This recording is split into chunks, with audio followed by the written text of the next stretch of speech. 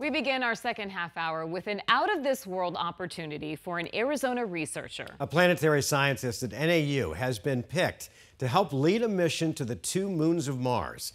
Team 12's Joe Dana explains what that scientist hopes to learn and why the red planet's moons could unlock some of the mysteries of the universe. Mars remains a fascinating playground for scientists who have sent 5 rovers there. What we don't have yet are samples from Mars or its moons. The plan is to bring some back to Earth.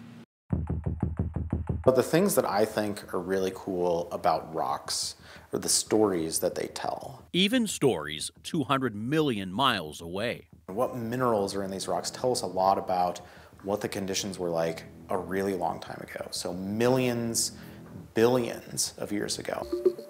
Christopher Edwards oversees planetary surface investigations at NAU. Thanks to a NASA award, Edwards and his students will join an international team, sending an unmanned spacecraft to orbit Mars, then land on its potato-shaped moon, Phobos, where it will collect samples and bring them to Earth.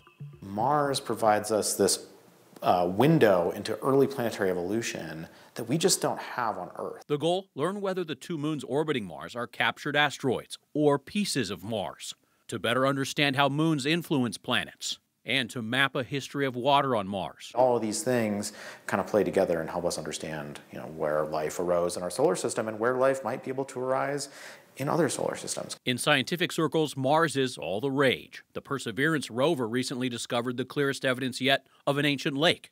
It also explored a river delta that formed billions of years ago. So this rock is actually from Arizona. Details of our own planet's story may also lie out there. This green material is olivine, and we see this all over the surface of Mars. From Flagstaff to Phobos, an interstellar research project awaits. This is a 6-year grant. Now, the spacecraft won't launch for about a year and a half. Edwards and his students will help researchers both in the U.S. and in Japan develop the mission's goals and find just the right landing spot on the moon Phobos. No pressure. Joe Dana, 12 News.